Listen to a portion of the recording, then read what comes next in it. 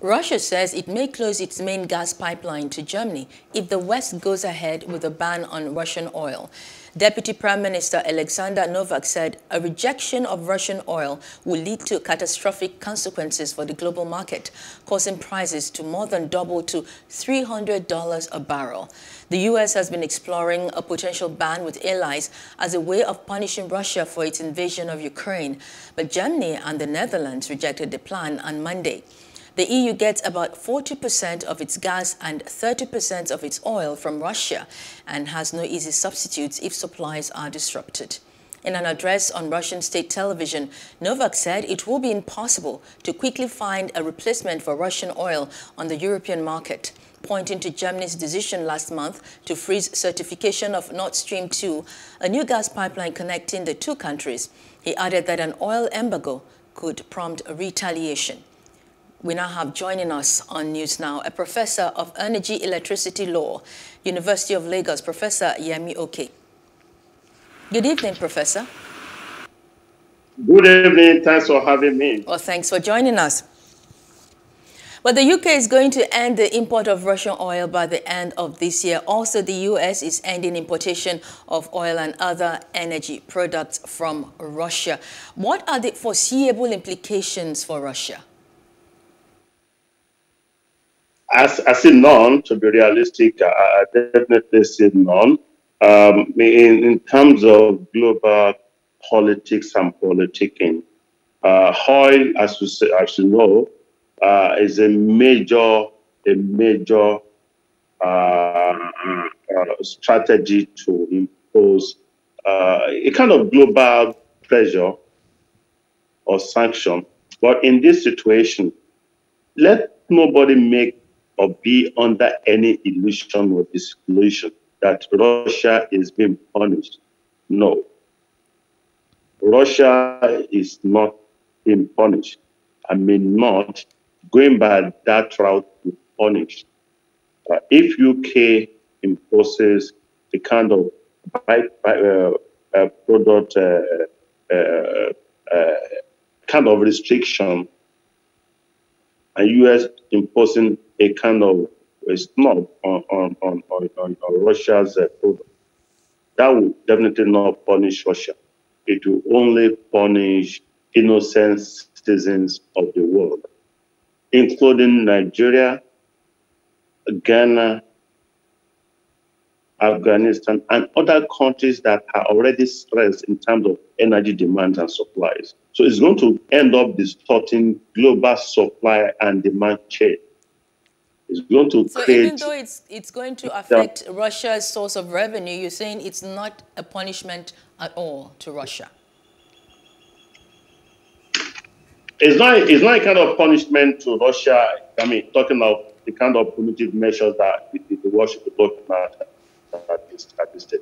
Talking in terms of international or transnational diplomacy, when you attack Russia by their product, talking of crude or energy war, so to speak, you are not likely going to punish Russia or other countries like the US that already have strategic reserves, both within their country and other countries. Then gas, Russia is huge in terms of gas and crucial. But then Russia has enormous strength in other areas that we're not even looking at. It's not going to hit Russia the way it's going to hit innocent citizens and countries of the world. Before Russia will blink, as a result of those strategies, the world probably will have felt it more. Okay, well, the ban has triggered a surge in Brent crude to almost $140 a barrel. That's its highest level since 2008. Naturally, because when you go that route, trade authorization of a kind of a position that will lead to the boycott of product from a particular country. The country should, I mean, being a reasonable country, will have had in place strategies that will make it survive for at least a year or two. But by the time you're cutting off Russia being a major supplier, the world would definitely not be the same. Well, is Nigeria Countries of the prepared? world Okay. Well, is Nigeria, do you think, prepared to benefit from this situation? And how can Nigeria benefit maximally? Nigeria is not going to benefit because, previously we've had a kind of surge, upward surge in prices of crude oil during the Gulf War, and some of the outcome of it, talking precisely, some of the monies and the gains realized from such were carted away, slush funds embezzled through corrupt institutional structures that we have in place. So, very little to show in terms of infrastructural improvement and investment in education. As you know, as we tried, so many hospitals are dilapidated. So those are the kind of slush fund that will have been invested to drive socioeconomic development, to improve infrastructure, to stimulate economic development and growth. But naturally, trust me, even the state government, because let me not say most of them, a significant number of the state government in Nigeria are bankrupt, technically bankrupt, not practically bankruptcy now. Will not allow federal government to sit for rainy days. We've had it before during the Kojewala regime, where state governors clamored for sharing of strategic reserves until that got depleted. So even if Nigeria is able to save trillions as a result of Okay. So Nigeria cannot benefit. You don't see it because of corruption. All right. Well, analysts are listing Venezuela, Iran, US aid as possible options should that take effect. Do you see how are other oil-producing countries going to be able to harness this to benefit from this? When you talk of other oil-producing countries, they definitely have been able to diversify their economy and economies, and they have other stuff like, for instance, UAE now doesn't really depend so much on crude oil, though it still forms a major chunk of their hand.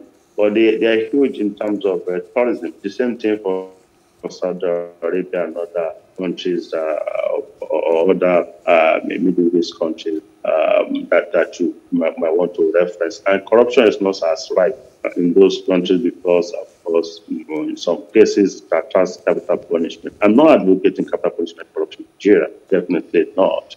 But having that kind of slush fund at the time the country is going into election would definitely mean a kind of distortion in our economy, and an already distorted economy. Well, thank you so much, Professor. Time will not allow us to continue with this conversation. Professor Yemi Oke is a professor of energy, electricity law, University of Lagos. Thank you so much for your time. Hello. Hope you enjoyed the news. Please do subscribe to our YouTube channel and don't forget to hit the notification button so you get notified about fresh news updates.